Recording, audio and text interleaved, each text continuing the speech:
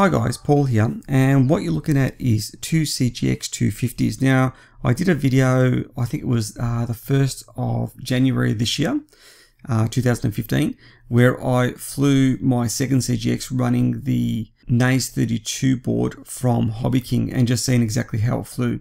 And I did touch on the fact that I did actually have an issue, and it wasn't related to the board itself, but issue with firmware. And what I wanted to do in this video was actually cover exactly what occurred.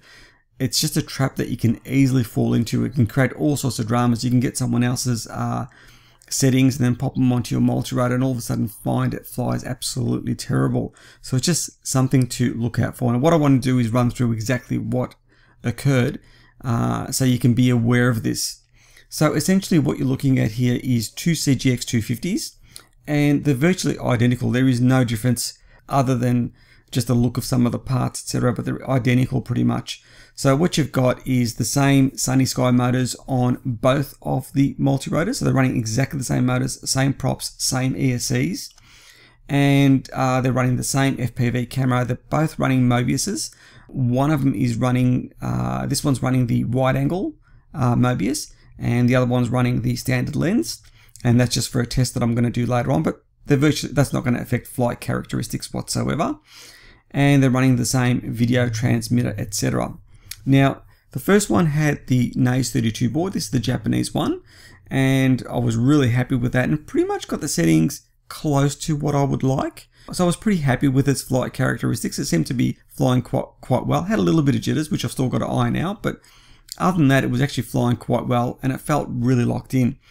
So the second multirotor actually had the NanoWii, and what I did was swap that out with the Naze32, and essentially what this meant was both of the multirotors were going to be identical. In other words, they'd fly exactly the same, etc.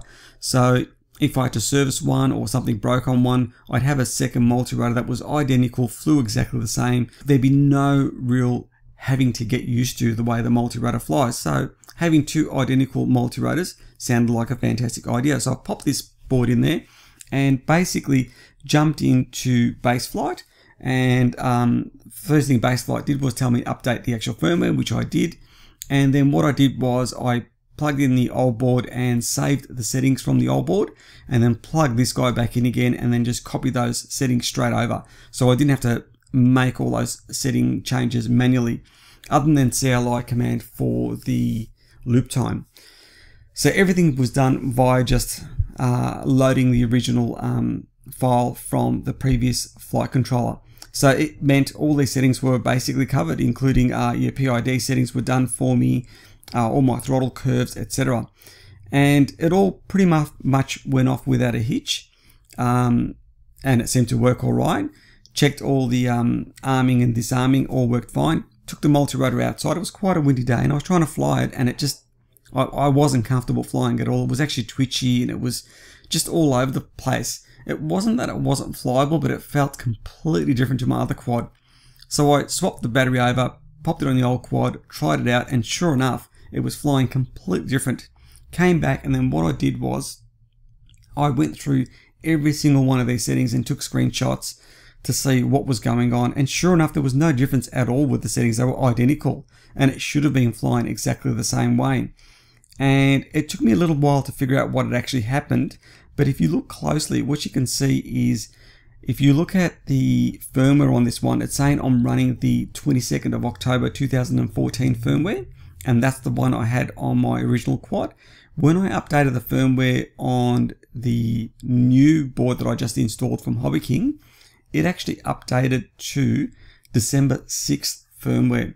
So hence that was a reason why it was actually flying differently. So that sort of raises two issues. One being that you're going to have to, it's something you're going to have to watch out with firmware updates. And I know people have actually talked about it, as in there's been a firmware update and all of a sudden they've gone to make a change on their multirotor, and it's told them they have to update the firmware, so they have, and then before you know it, it's actually flying completely differently. So that's something to watch out for. And secondly, the other issue I had is there are a number of people that have actually built a CGX exactly like mine, and they actually plugged in the same settings that I had. And they were really surprised that I actually was comfortable flying it that way. And I think some of them thought I might have been having them on, and you know what I mean, they weren't my real settings, when they looked at my last video on the Naze32, and they were my actual settings that I was flying with. So hence, it's just something you're going to have to watch out for. Firmware updates could be an issue if you go in there to make setting changes, etc. It's just something I want to give you the heads up on, and there are workarounds. I mean, the way I worked around this one was I actually installed the 22nd of October firmware onto this board, and then just copied over the same settings that I had on my previous multirotor, and that worked fine. So I just rolled it back from the December 6th firmware to the October 22nd. Now, depending on the sort of upgrade they do, that may not be possible. So anyway, look, I just want to share this information with you and just make you aware of it. Anyway, look, I hope you enjoyed this video, and I will catch you guys later.